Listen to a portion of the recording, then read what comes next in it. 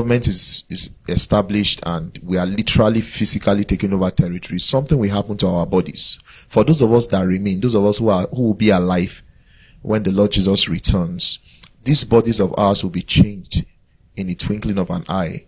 It will be changed to a glorified body. Now, this body is a body of shame.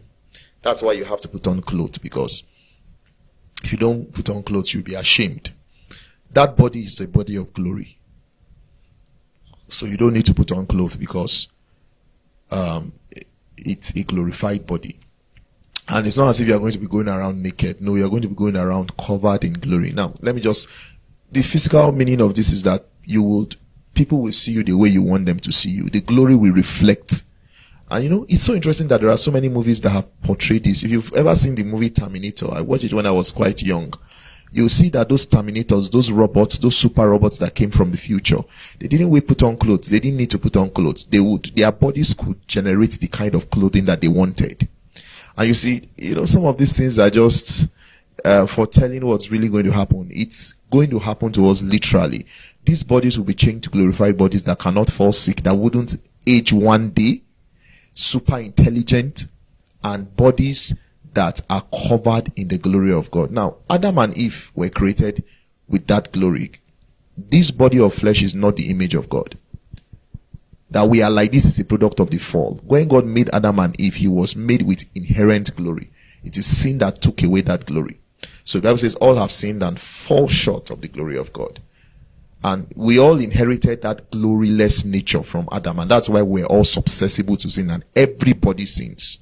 And that's why we need the redemption of Jesus Christ. But when the resurrection of the dead comes, which will be the completion of what Jesus Christ started, when he came and when he died on the cross, the fullness of our salvation will be received when our bodies are saved from corruption.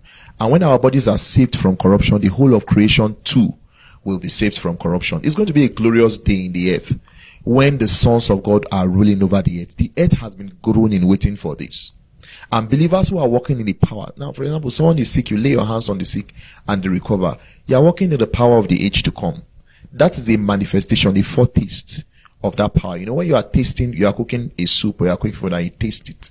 It will give you an idea of how the food tastes, but it's not the same as eating the food. So for those of us who have the Spirit, the Bible calls the first fruits of the Spirit, and Amplified says a foretaste of the things to come. There is a groaning in us, within us, because we know that, this is just a foretaste. No matter how much power you have walked in, it is a foretaste. The glory is coming. And put your heart on that. Let your expectation be on that. That is our glorious expectation. That is our glorious expectation. The appearing of the Lord. And when that is your expectation and my expectation, we will live properly.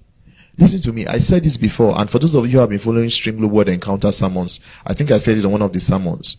What the Lord has promised me and what I expect from the Lord is greater than this whole world. If you gather this world and all the gold and all the diamonds and all the treasures and all the intellectual property and sell it, it cannot afford to buy what I am expecting from the Lord. And that is a statement of fact. Don't trade your glory for mundane things. There's a reason Jesus said, what shall it profit a man if he shall gain the whole world and lose his own soul? An accurate soul is precious in the sight of the Lord. And an accurate soul is more valuable than this world. This is just a little time we have. I hope to continue this video next time, but I want to encourage you to kindly share it with your friends and contacts. And as we live in the glorious and blessed hope of the Lord Jesus, our faith will be strong and solid, because faith is the substance of things hoped for. God bless you.